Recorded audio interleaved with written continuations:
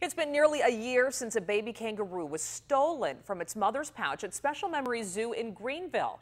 But today, her new baby is starting to get a view of the world, poking its head out of her pouch as it continues to grow. It took a year to get her pouch to heal, because when they stole it, they actually ripped the inside of her pouch. So it's taken a year for her pouch to heal, and she finally has a new baby that's starting to stick its head out and check the world out around it. Kangaroos stay in their mother's pouch for nearly 250 days.